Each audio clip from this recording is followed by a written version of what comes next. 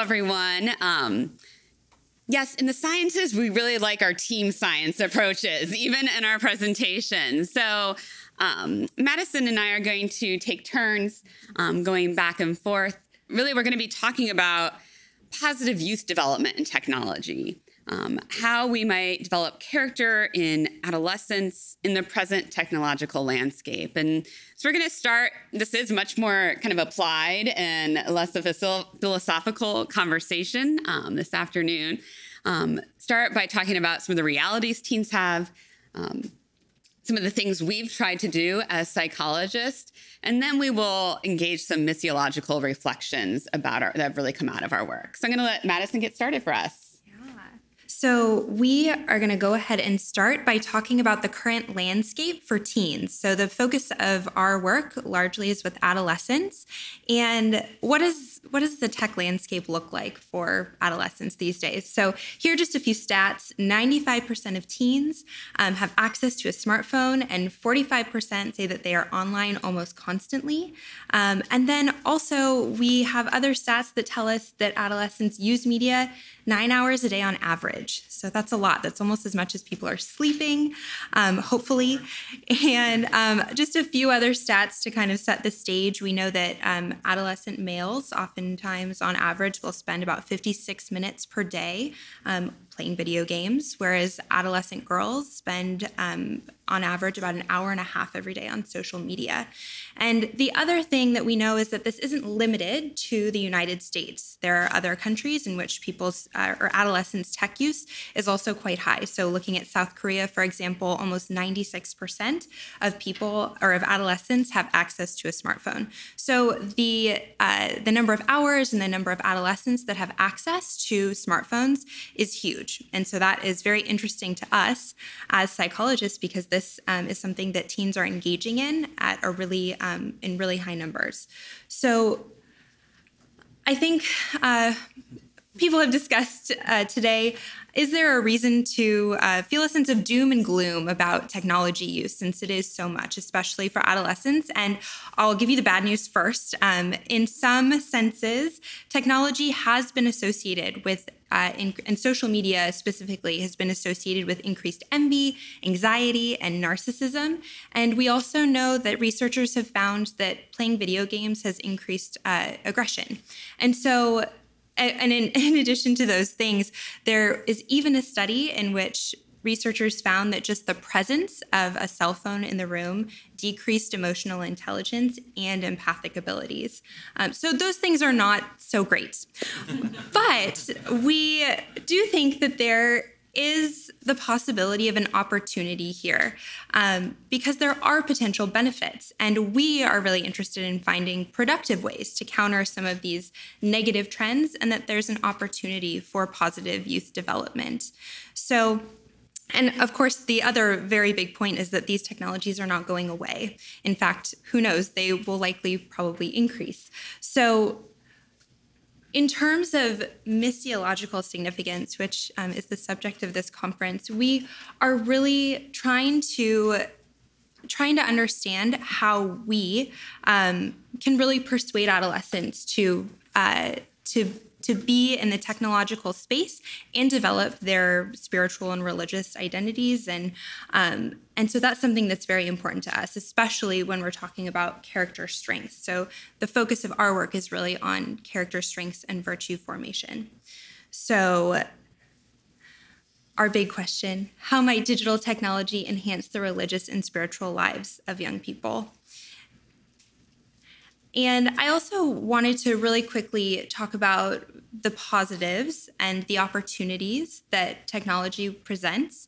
And so first of all, there's this personalization element to technology. So that means not only are perhaps your ads personalized, which maybe might be good, might not be so good, but personalization can also lead to adaptive learning environments so that adolescents can better learn. Also, technology connects people. And so on the perhaps less the less good side of things. We see bullying, we see harassment online, but also technology connects people in ways that can be deep.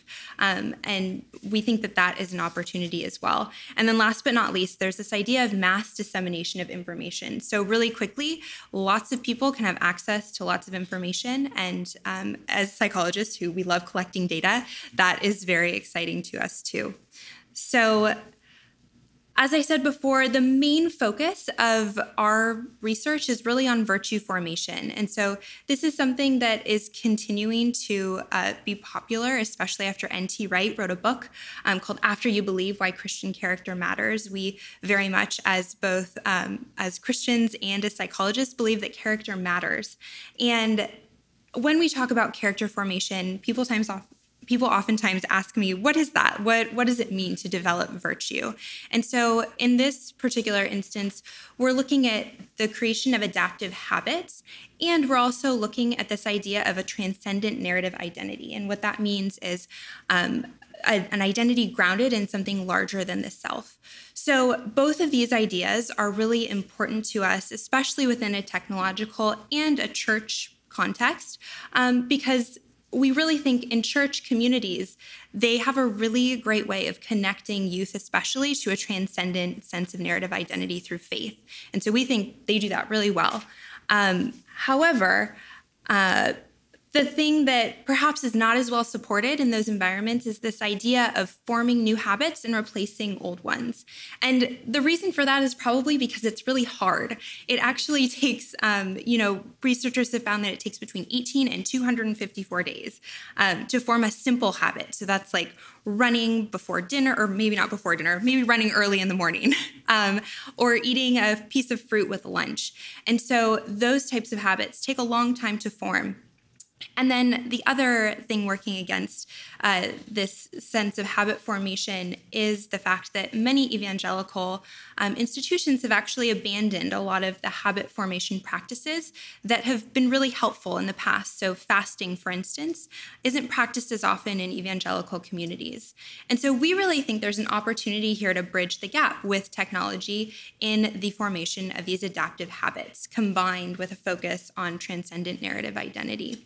So I also, as I said before, there's some challenges, and we're very aware of these challenges in the technological realm. So in addition to preventing or decreasing bad outcomes, we also want to look at how do we create a positive user experience, especially as psychologists, where we aren't trained as much in how to make something a positive user experience.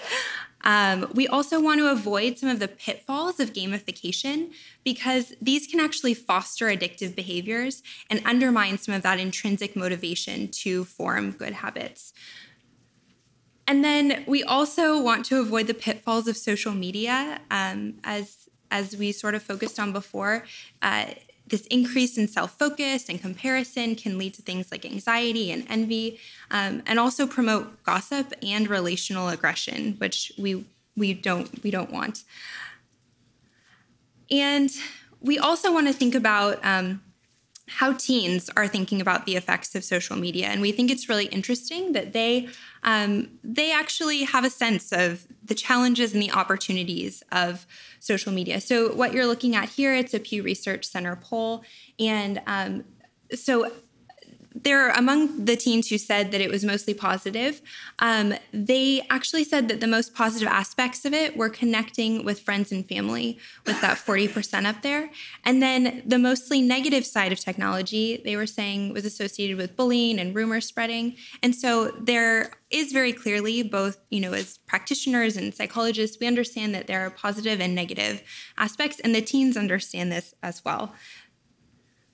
And so we really are interested in moving towards solutions. So I've outlined some of the challenges, but we also, in order to create solutions that work, we really have looked to interdisciplinary teams to better understand how we can create, in this case, a product that is really helpful and it works.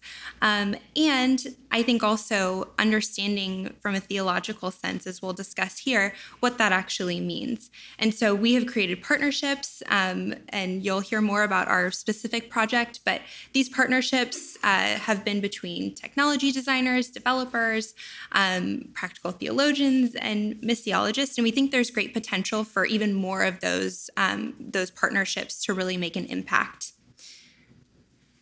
And so Sarah is going to tell you a little bit more about a case study. Excellent. Thank you, Madison. Right. I think it's one thing to hear about, okay, these are the challenges, here are things in the abstract, but quite another to say, what would this look like in the real world? How can we actually form a partnership, do this, and try to actually cultivate a virtue in adolescence? It's one thing to talk about it, but it's another thing with boots on the ground trying to make it happen.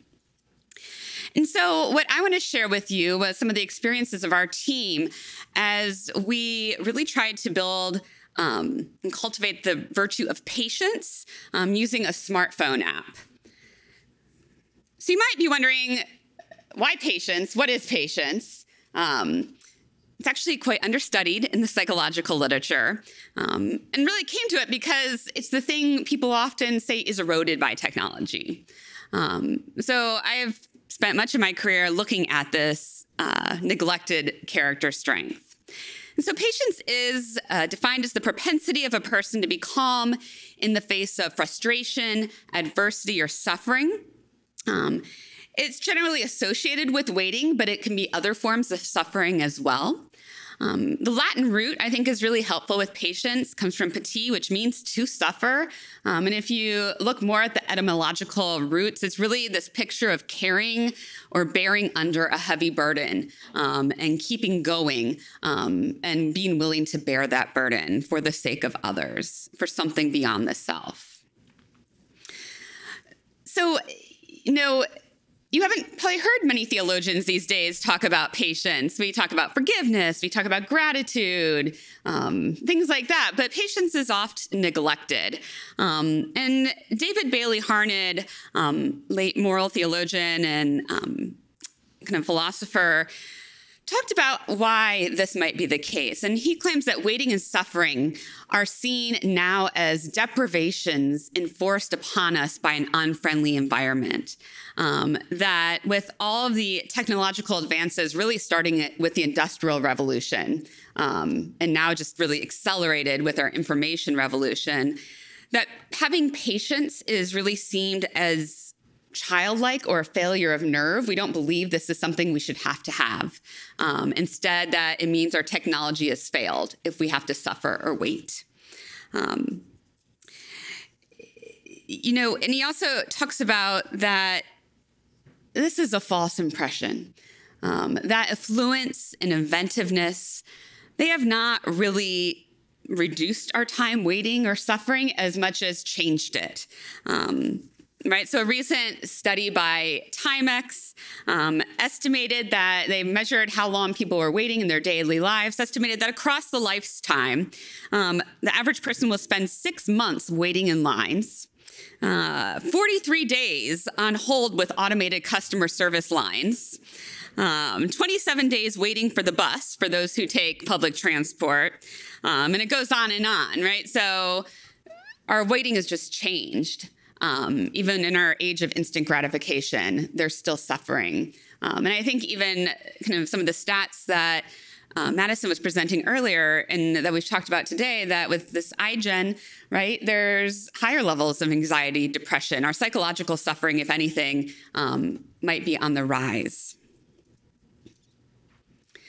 Right, and so it seems imperative to me that we develop patience now or happiness now, right? But that we really need to consider this virtue as part of our Christian formation and as a way to love our neighbor, that it's really essential for that.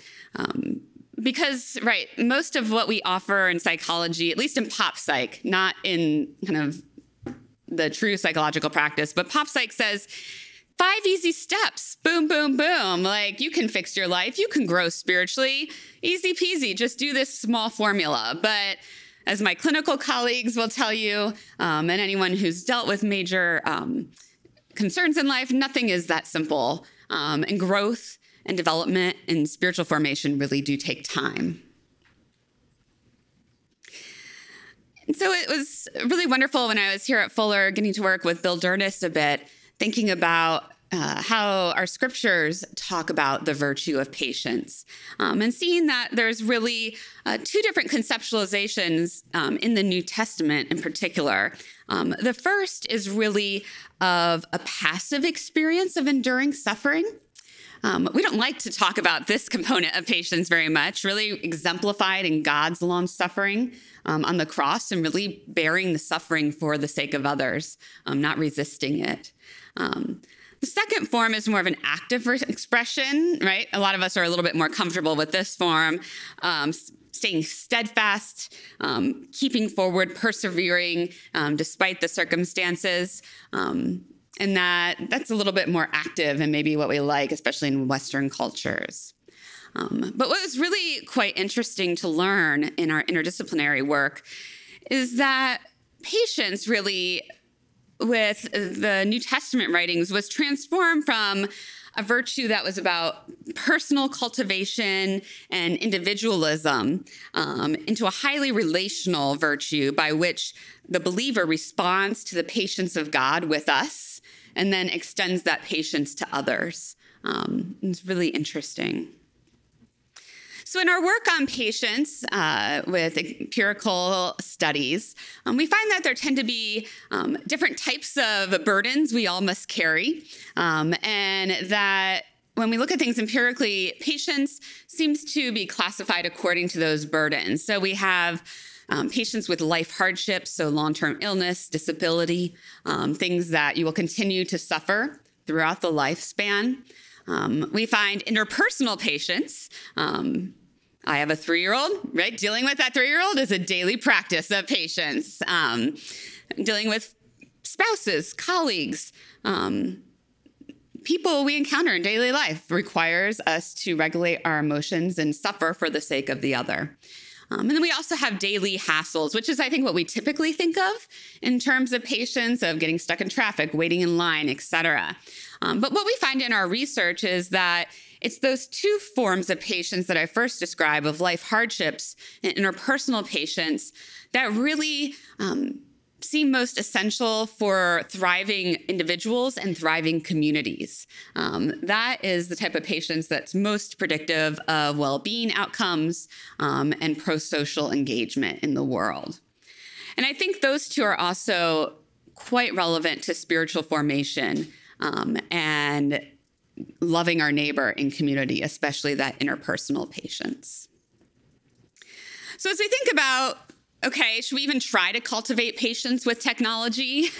There's some objections that people immediately tend to have. I mean, I think one of the most interesting things to me is that as a researcher, when I talk to just everyday folks about my work, and you know, I do studies on gratitude as well and generosity. When I talk about those, everyone's like, oh, yes, yes, we need this. When I talk about patience, at least 50% of the time, the first thing out of someone's mouth is, oh, I don't have any of that, right? It's the one virtue that we're allowed to not have and even carry that with pride. And I think part of the reason for that is that people view patience as passivity, as lack of assertiveness. They think that patience leads to inaction. And so we've looked at this in our work, and we find that no, patience does not lead to inaction. It is actually completely uncorrelated with assertiveness. And in fact, we find that when you track people's pursuit of goals across time, patience actually facilitates higher goal effort, meaning, and satisfaction. So it actually seems to energize the person and allow them to stick with a goal even when it is hard. And part of the reason for this is when you conceptualize virtues kind of by an Aristotelian notion, they're really thought of as the golden mean between two vices of excess and deficiency. And so when we think about patience, not only is it the opposite of recklessness or reactivity, right? So I like to think of the patient kitty cat, right? If that cat's sticking its paw in the hole to get the mouse, it's not going to get there, right? It's being reactive and pushing forward too quickly. But that cat also is not going to get very far if it falls asleep on the job and just gives up. And so the kind of term that's been historically used as the opposite vice of patience is acedia or akidia. I'm sure I have colleagues in the room who could pronounce that much better than I do, but there we go. Right, and this idea of sloth, it was often discussed by the monastics, this inability to love anymore, to just be so overwhelmed by the difficulty of it that you just disengage and no longer can stick with this quest to love our neighbor. And so we've done some studies, collaborators and myself, looking at, can we actually increase patience in young people? Is this something we can cultivate through intentional exercises? And I've done some experimental studies where we assign people to engage in various activities to increase their patience. And so some of our first studies used very much a psychoeducational approach. So telling people about how to regulate your emotions and telling them why that may be important and helping them kind of cultivate a reason beyond the self why this would matter. And we find that this in-person intervention we gave was effective. It not only increased patience and positive emotions, but it also decreased depressive symptoms in undergrads. And in another study that was self-administered through kind of take-home workbooks that community members used, we found that the patient's intervention also increased communicative competence, so your ability to engage relationally. But there's some bad news as well. I'm very interested in developing virtues in adolescence because I think there is a kind of special developmental window on which we have influence during this period of life. And so being able to help an adolescent form a virtue might be a really powerful route to creating a virtuous community. But what we find is that developing patience in adolescence is not as easy as it is with college students or adults. Right, so in one of our studies, we use the same exact exercises of teaching cognitive reappraisal, which is basically a way to regulate emotions where you change the way you're thinking about the situation, right? So, oh, this daughter of mine is so frustrating, she's having a temper tantrum. Instead saying, well, she has a developing brain and this is hard for her too. And I can approach this with empathy or with a different perspective. So this is a very well-established way of helping people be patient, really, in the psych literature. When we gave those exercises to adolescents, it didn't work. They failed to increase their patience and help them regulate.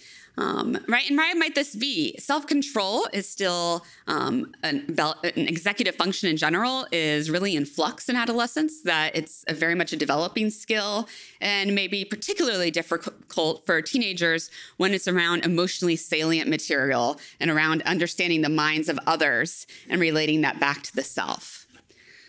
Right? So we have a challenge here. That our traditional ways of providing interventions and helping adolescents aren't working, right? And so we said, perhaps this would be a great place to use the tool of technology. And said that technology, talking about those affordances that Madison was discussing earlier, technology has some affordances that might provide the scaffolding that's really needed to build patience in young people. And so we practice what we preach. We said, well, perhaps we need to get an interdisciplinary team together. Perhaps we need to figure out a way to build a technological product that can really try to make a difference in the lives of real youth.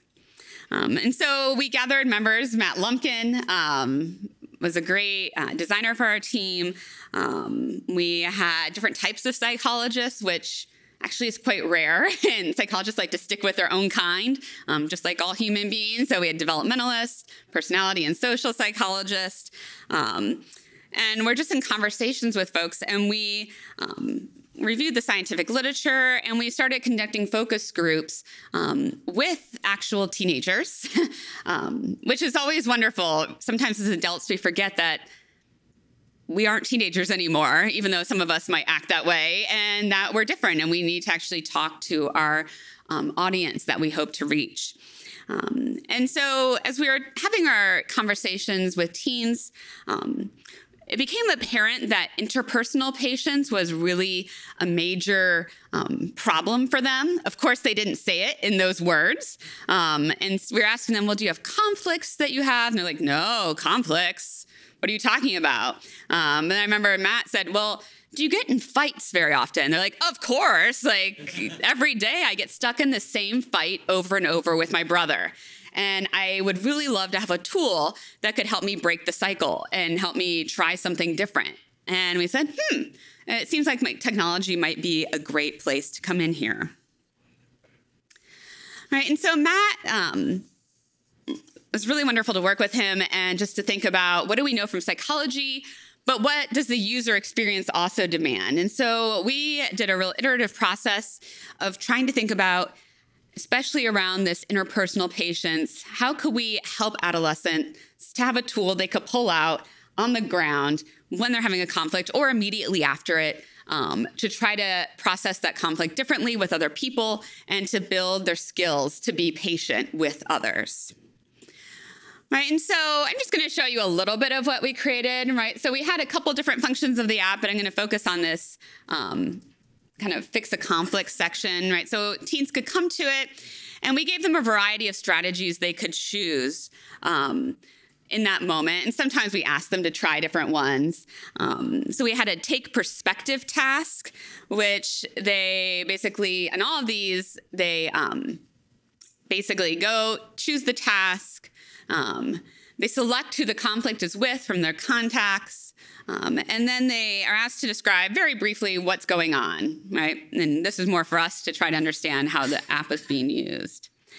And then they were given an exercise. So in this take perspective task, they were supposed to first rate their own emotions during the conflict. And this in itself is an intervention of becoming aware of your own emotions and what they are and why you might be feeling them. Then in this task, we asked them, well, imagine you're the other person. How do you think they're feeling right now? Just doing something different. And then we asked them just to reflect on that with a countdown timer, and then go back and rate their own emotions now. Right, so we had a variety of tasks like this. We also had a mindfulness task that involved kind of just giving some education about some breathing exercises and just try it and do it with a countdown timer. We had a selfie task where they took a picture of themselves, then did the mindfulness exercise, and then took another picture and tried to notice how your facial expression has changed, becoming aware of those emotions.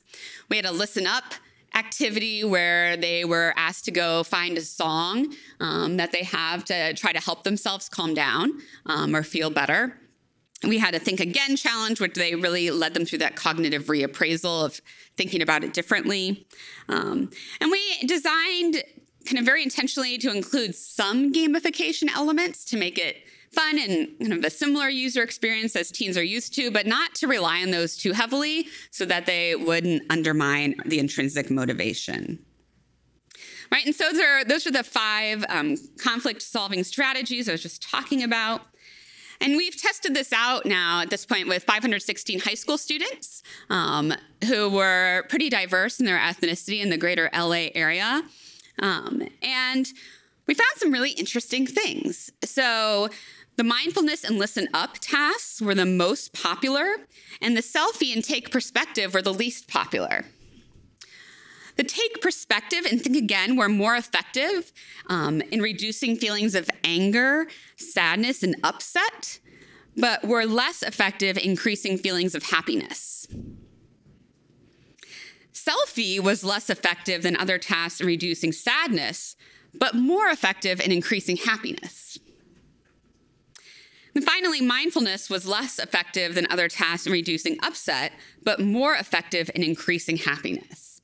And we could get into this, just interesting to kind of start to share. I'm not going to process these completely, but some really interesting, nuanced kind of things we can start to understand. And so we've done some great things here, but there's still so much more to be done. One of our hopes, I think, is to take this from just a personalized exercise and to really use these kind of activities to push people out to also have in-person interactions with maybe trusted mentors, teachers, to take what they're doing here and maybe be able to send a text or have some kind of communication outward that might help to better scaffold even these strategies that youth are gaining. And we need to move beyond just one type of team doing this as well. So I'm really excited. So after this conference, I'm going to a conference that I'm hosting with my colleague, Ben Holtberg, with grantees that we've gotten. We ran an RFP, a request for proposals for technologists to design products that might build virtues in youth. And we're going to pair them with scientists and really try to get other folks and other teams trying out this kind of process to see if we might get something that actually sticks and that can be carried to completion. But I think as we continue to do this type of work, we do need to keep those cautions in mind, always being aware of undermining the intrinsic motivation, because doing good things and being kind actually is intrinsically motivating when you do it. So we don't want to replace that with winning points. So that's something to always be aware of. And then another concern we have and thing we're actively thinking about is that character development is not just about that habit formation. It's also about building that moral identity and that transcendent purpose. And so thinking about how to connect that with the habit formation capacities of apps or other types of technologies and making sure we don't do one without the other. All right, I'm going to take a break. You can stop listening to me for a few minutes and turn it back over to Madison for some initial missiological implications. There you go. Thank you. Okay, so we really wanted to say up front that this was a project that was designed by psychologists and by technologists. And so we are wanting right now to explore with you the theological assumptions that we had going into the project and also explore the missiological implications of those things. So first, we wanted to talk about the spirit of technology. And so I think one of the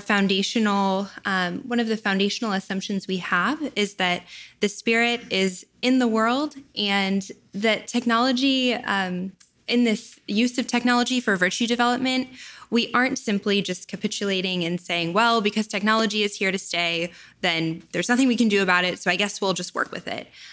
Instead, I think we've taken the stance that the Spirit is in the world and in all things and in people. And so one of the things that we've been thinking about quite a bit as we've worked on this project is this idea of how we can find the Spirit within technological spaces. And so Dr. Christine Kim, I think, says it best when she says that the interest today is not so much in philosophy as in the practical questions of how and where the Spirit is to be discerned. If it is to relate to contemporary society, pneumatology must recognize the Spirit's work beyond the boundaries of the church or the Christian heart.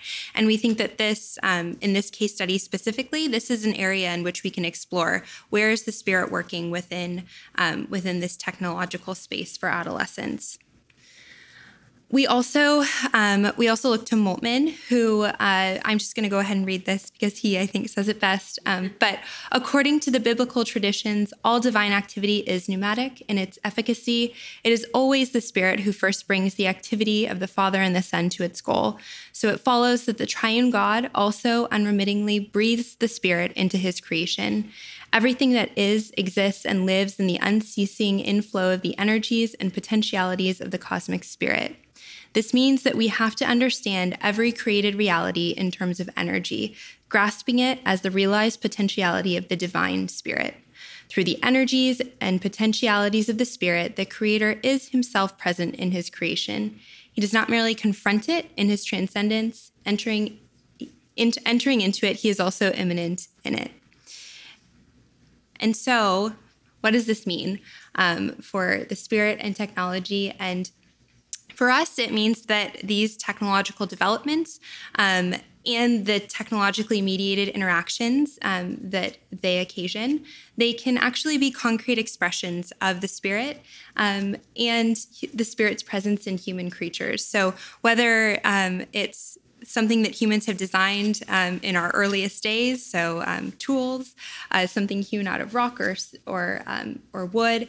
Now we have these new technologies where we have smartphones, and they're created, and those things are just as infused with the Spirit. And so we really think that in this technological space, the Spirit is present, and that's something that we are going to continue considering in our exploration of technology. And Sarah's going to talk a little bit more about patience.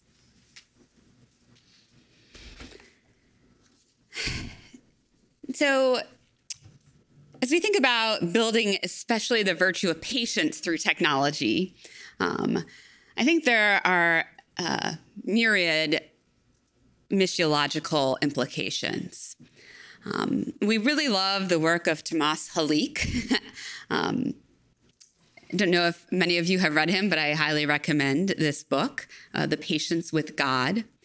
Right? And in it, he maintains that Christians are called to stand in patient solidarity with contemporary Zacchaeuses who remain on the sideline of Jesus's event, cautious but non-committal. Right? If we really think about taking seriously the quest to love our neighbor, it implies a certain posture toward all of our neighbors that cannot be separated from what constitutes it as an act of love.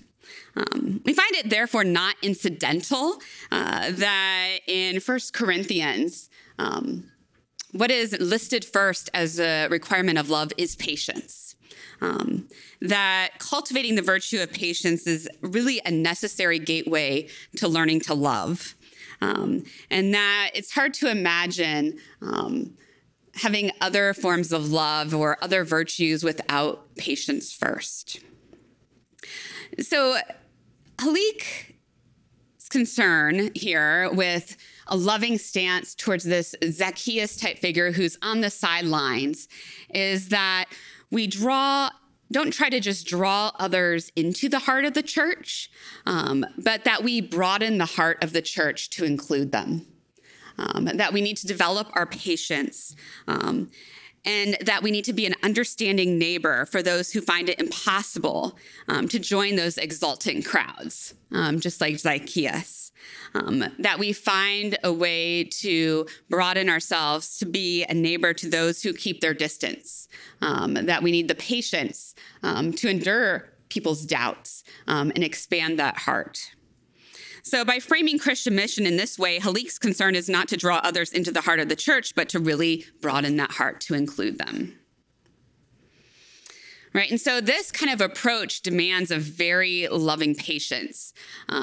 That's not about moving the position of the other from non-belief to belief, but rather to embrace the other wherever they're at, perhaps even indefinitely, and to have the patience to wait there with them and to be unsure with them.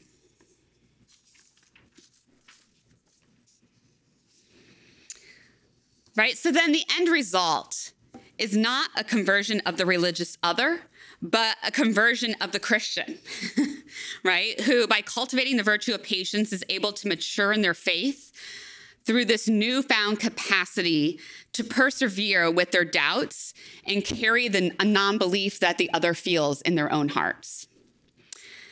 Right? So to have this patient posture in missiology, it's not principally about giving our religious or non-religious neighbors as a technological means to cultivate their virtue, but first and foremost about us, about being and becoming a people whose love is marked by this patience, by the painstaking, long-suffering, life-giving patience that God gives us.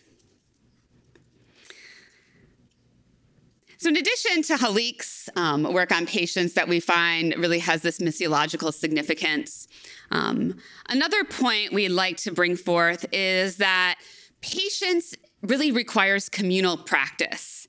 So a shout out here to Warren Brown and Brad Strong in their book, The Physical Nature of Christian Life, which is another one I would highly recommend. And I loved being colleagues with Warren and Brad because they always hammered home this point that it's the community, not just the individual. Right? And we see this for virtue development, especially patience and interpersonal patience. It requires socially embedded practices, especially for these adolescents. You can't develop interpersonal patience without encountering a frustrating other. That's what it requires. And luckily, if you go to church or hang out in any kind of Christian community, that will happen quickly, right? This is not hard to come by, but it does require communal involvement, especially for young people who need social scaffolding and who are really developing the skills of learning to engage with others as autonomous selves, yet still related. And in some ways, Christian communities are very uniquely situated to serve in this capacity, that we, despite all of our failures, have a way to provide a cohesive narrative to people who inhabit an increasingly fragmented, disconnected, and individualized reality, right? So that a Christian community can help bring us back to a communal way of thinking. So finally, beyond thinking about patience with others and need of community, the last missiological reflection on patience that I'd like to present to you all is understanding patience as Sabbath rest. Because there is this component of patience, though we say it doesn't necessarily lead to inaction or passivity, that does involve a stop and a wait, and perhaps not taking action immediately or even ever, in some cases when that is wise. And so this seems to relate quite closely to the idea of Sabbath. When we look at the account found in the book of Deuteronomy, Sabbath keeping is connected closely to Israel's exodus from Egypt. Sabbath rest, then, would seem is more about than just recovering our energy from a tiring week and refueling. It also has something to do with active resistance of the oppressive systems and structures within which we operate. Sometimes when we operate in oppressive structures, we do it willingly, but probably more often we're completely unaware of kind of the power structures we're in. And so when we resist oppressive systems and structures, we need a way to do that. And Sabbath helps break us out of our routine and remember that we are not the slaves of our technology, but instead it's a tool given to us by God. So when we start to think about, right, people talk about a technological Sabbath or taking a break from technology, we want to rethink what this might mean, that it's not just a breaking from the activity, but a whole new way of approaching technology that helps us to resist the ways we're complicit in technological forms of injustice, right? So exploitation of information by companies or governments for immoral or materialistic ends, the online acts of relational aggression that are all too common. So realizing our complicity, but then delighting in the ways that technology can transform, that it might heal relationships, like we are hoping with our app, and just finding a reorientation and a new way of viewing this tool. So in conclusion, as we think about some of our missiological reflections on our work, and saying kind of what our empirical research tells us, we think we need not fear technology. Instead, we can confidently affirm those technologies that help adolescents cultivate virtues like patience. and embrace technologies that provide us new and emerging means for loving our digital neighbors in a digitally networked society. And I need to really thank my collaborators. As I mentioned, we do team science, we do interdisciplinary work, and all these ideas, projects, and kind of way of moving forward is very much a group effort. And so I'm very thankful to my collaborators and numerous grad students, now colleagues, who have worked on this with us. And thank you for your patience with our talk. Hopefully it was not a moment of suffering and something opposite. So thank you very much.